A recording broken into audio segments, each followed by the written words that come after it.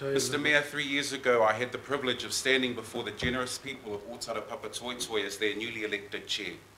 It was there that I spoke of the abiding entrepreneurial spirit of my parents who more than 40 years ago left the safety and comfort of their villages of Malie and Satufia, Satupaitea in Samoa to make Auckland their new home.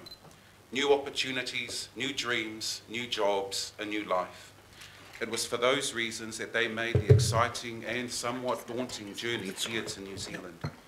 Working on factory floors at New Zealand Products in Penrose, cleaning the operating theatres of Middlemore Hospital, and driving cab 059 for South Auckland taxis.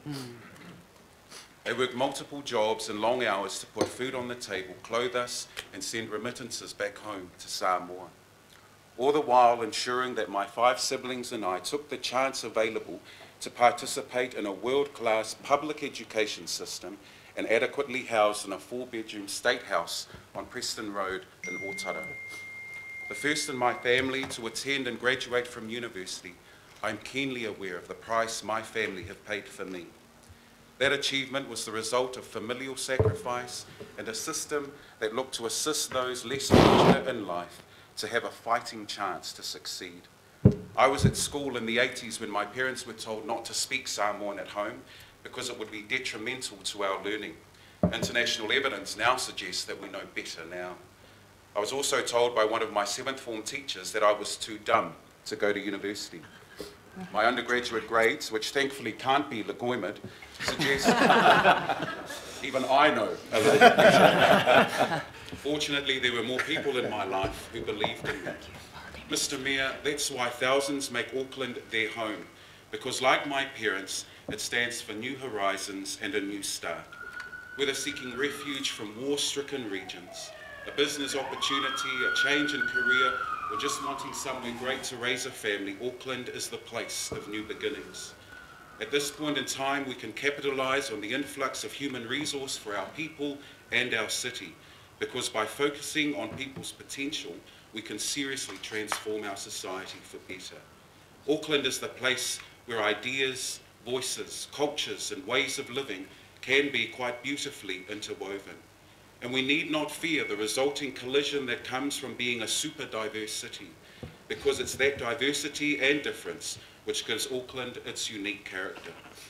We have much to learn from each other, and in order to do so, we must draw from a personal and spiritual well of humility, compassion, respect, and care. On these fundamental tenets of our genuine commitment to humanity will we build an enduring society, reducing the divide between young and old, decile 1 and decile 10 schools, white collar and blue collar, left and right. Building a great city is firstly about building strong and resilient people.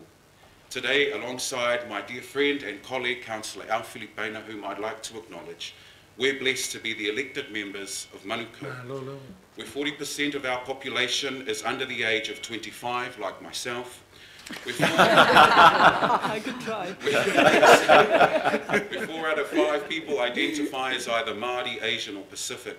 It's the ward with one of the lowest rates of home ownership in the country and an increasing level of homelessness. Auckland's Accidental Property Millionaires Club is yet to reach the people of Manukau. Today, hundreds of children in my ward went to school hungry. Hundreds of our kids slept in cold garages and cars last night, and hundreds of those very families take the little they have, forced to decide between paying for food or power or rent from week to week. Those stark choices are disempowering and demeaning. I know this reality because it's a reality that we lived in Otara for many years. I have a 4-year-old daughter who's here today and couldn't bear to see her go hungry or cold in winter nights, and I'm sure that every parent in this room would feel the same way. And so it is for these constituents, the people that I sit beside in church every Sunday, shop with at Hunter's Corner, barter with at the Mangere markets, and wait for the train together with at Otahu train station. It is for them that I stand today.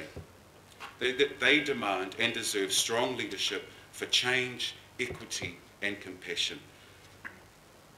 Every life, every experience, and every story matters. And not just for the few who know how to lobby those in public office or have now become experts at public forum and deputation, we have a duty to listen to all Aucklanders in all the languages of this city and at all its gathering places. Tāmaki Makaurau, Auckland, the place where goals are set, where aspirations come to fruition, the place where people must remain our focus. Yes, people, regardless of their postcode, religion, age, country of origin, or income bracket. The Auckland my parents came to was the one that was committed to building lives, strengthening communities, and giving people a decent place to work, live, school, and play. A place that my parents are now happy to call home. It is therefore my privilege to stand here today, ready, willing, and equipped to serve and speak for the people of Manukau, the face of the future. In closing your worship, I'd like to make a few personal acknowledgements. Firstly, a special shout out to my mentor and friend, Reverend Wesifili Unasa and his whaletua, Susan Unasa. To my brothers and sisters, all of whom are now based in Australia, my mother, Efeso Collins, and my father, Tawili Collins, who passed away 8 years ago. And I'm sure my dad is watching happily from heaven. To my parents-in-law, to Whāia Lengaoi o Betsa Elika and Asalemo Elika. My mother-in-law, known better to Kapirila as Nana, who only 5 months passed away. Today we remember her with deeply fond and special memories. Finally, to the two most amazing women in my life, my wife Fia and our beautiful daughter Kapirila, who are here with me today. They are the inspiration for everything I do. I love you, family. May we always choose to put God first, foremost, and always.